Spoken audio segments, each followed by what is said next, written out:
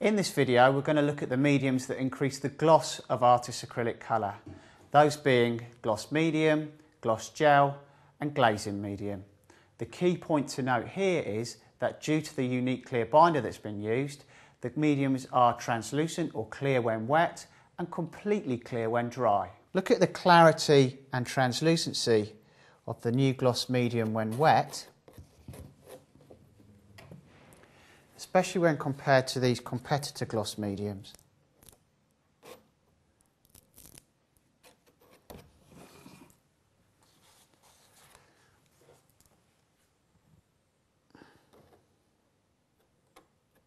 These look really white and opaque. Now, if I mix some of our permanent alizarin crimson in with these to increase the gloss of the paint, you can see as I mix it in with the new gloss medium, there's no loss of colour depth and there'll be no change of colour as that dries. If I mix it in with these competitor gloss mediums, it's making the alizarin crimson go pink. It's really lightening the colour, so I've no way of gauging how this is going to look when it's dry.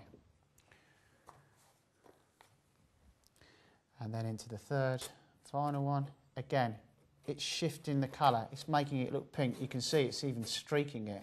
It doesn't mix in very well at all. So this is really difficult during my painting process because I need to account for this milkiness, this opacity in these ranges, where I don't have to with the new artist acrylic range here. So as you can see literally quite clearly that the performance of the new Winsor & Newton gloss medium is far superior to anything that is currently available. The three gloss mediums that are available within the new range are gloss medium, which has a fluid consistency, so this means that you can add gloss to your acrylic colour and slightly reduce the brushstroke retention. It's good for painting out flat areas of high gloss colour. A gloss gel, which has a thicker consistency that actually matches the luxurious buttery consistency of the acrylic colour. So when you add this in, all you're going to be doing is increasing the gloss, and as you add more and more, the transparency will also increase, but you get the same great feel on the brush or on the knife. Good peak retention, good brushstroke retention. And then a glazing medium. This third glazing medium offers the most gloss available. It is high transparency, good levelling properties, and is good for glazing, hence the name glazing medium. I'd like to point out that the glazing medium can actually be applied neat as a clear glaze. But what I'd also like to point out here is that it's not advisable to use this as a varnish because it's non-removable. All artist varnishes are designed to be removed. A good way to show the difference between our new glazing medium and a competitor's glazing medium is to do a draw down test on this lab machine here onto a contrast card. So the contrast card is loaded up into the machine and then just apply a small amount of the new artist acrylic glazing medium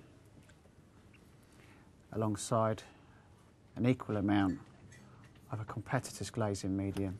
Instantly you can see that the new artist acrylic glazing medium is much more clearer, much more clarity to that. And then as you draw it down over the contrast card, okay, so you can see side by side here the new artist acrylic glazing medium is translucent when wet, whereas the competitor's is actually opaque when wet. This means that if I mix a colour through this, I'm going to get a nice clean glaze with this that is going to dry completely clear, whereas this will clear or become clear as it dries. I'm not going to get a clean glaze and I'm not going to be able to judge what the dry colour is going to look like because there's going to be a real vast colour shift on this. So to summarise, the three gloss mediums in the new artist acrylic mediums range are gloss medium, gloss gel and glazing medium.